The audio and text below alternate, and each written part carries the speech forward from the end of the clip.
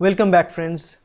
In this video I'm going to talk about genetic mutations, and I quote unquote my saying here is that if you look at this video and watch this video, you don't need to see any other video about genetic mutation again, because I'm going to talk about precisely about all the different aspects of genetic mutation, different types of genetic mutation, and what are the different types and what are the examples of those genetic mutation directly in this video. So stay tuned and watch all through. So let's talk about the genetic mutation. The first thing we want to know, what is a genetic mutation, right? Genetic mutation is any kind of change in the DNA. It means any type of change in the DNA that may or may not be inheritable, right? So any change in the DNA and or gene, because DNA, gene, same things, right? So any type of nucleotide change in DNA or in a large scale in chromosome that ultimately leads to the change of phenotype of that organism, right? Because whatever we're looking at from the basic point of view of genetics, you're looking at me or you're looking at a plant which is tall tree, that is a phenotype of that plant. It has a flower, white colored flower, it's a phenotype of that flower. Due to any kind of simple change in the mutation of the coloring gene of the flower, let's say the flower turned into red. In that case, what we know, there is something small change in that DNA which will turn and change the phenotype of that organism. In that case, change the color of the flower, because color of the flower here is a type of phenotypic change, right? So that is called the mutation.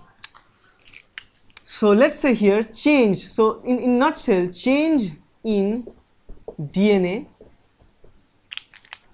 which will reflect the change in phenotype. But again, as we will go on and talk about different aspects of genetic mutation, you are going to see there are certain type of mutation where the phenotypic change is not that much reflected by the DNA change or the gene change. You're going to see that. But majorly this is a kind of definition of genetic mutation. Now, why genetic mutation? Why mutation understanding is important? Because mutation can change things, and once we can change certain thing, what it will produce? It will produce more and more variety in cell, right? So this mutation is a raw material for variation. So it is a raw material for variation. It gives variation to an organism, it can provide variation to a whole population and the gene pool. That's very, very important. It varies things, changes things, right? Another thing about mutation, whenever you heard the name of mutation, most of the time we think of something bad, something wrong, because mutation ultimately leads to deleterious effect onto the organism or cell. It's not giving any positive effect. In some cases, it does give some positive effect, and we call it a gain of function mutation or some positive effect mutation, but most of the time mutation means bad thing, mutation means not good, right? So mutation is bad, it produces certain changes, though it provides some variety, but it creates certain problem in that organism or the population, right? So, and sometimes if you look at the whole population level, some cases mutation gives something extra advantage to the population to survive in the natural selection. That thing occurs because variance again helps in natural selection and helps in survival, right? So here comes the link between all this: natural selection, and finally it can help in survival and evolution. So survival after natural selection means evolution. So this is the basic thing about mutation. So once we know this thing, now understanding mutation is very important, especially the genetic mutation is very, very important, because it's the change in the genetic level or the gene level or the chromosome level, right? So the change, why it is so important? Because if we look at the central dogma of biology, what we know, the central dogma is telling us an important fact that we have the major thing, we have the head or the brain of a cell, that is the DNA.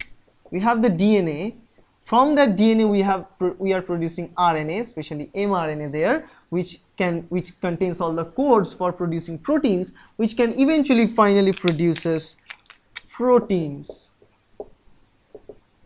These are the sequential events of central dogma. Now imagine if there is any single nucleotide problem or single gene based problem in the DNA. It will produce a lot of RNA from that DNA.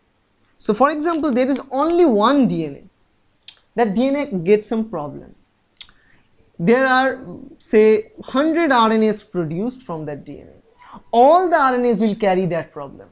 And there are probably 50,000 proteins are produced by translating that RNA. So 50,000 proteins will continue with that genetic problem.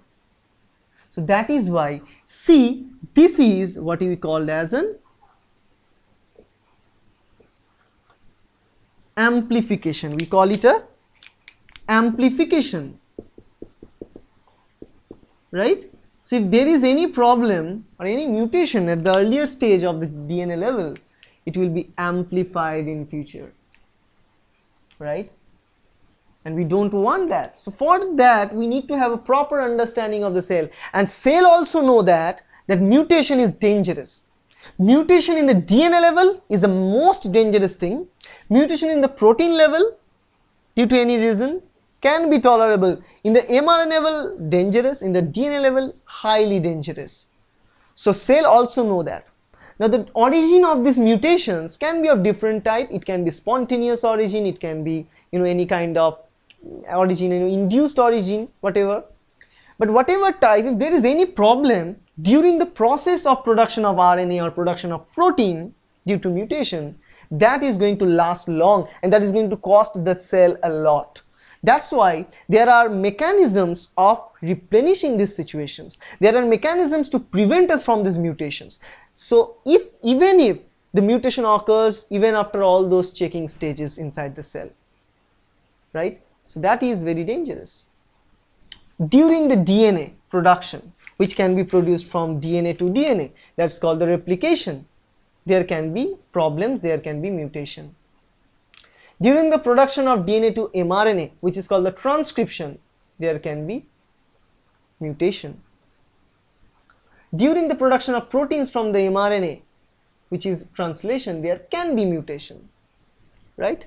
And during the accessibility of the DNA for transcription, because in eukaryotic cell, DNA is not just present as the DNA, it is coiled around histone proteins. So during that accessibility, there can also be mutations. So there are many different stages inside the cell. From the production of the DNA to the production of the protein, mutations can result, mutation can occur. But remember, if there is a mutation in the DNA level, it is going to be amplified further in the future.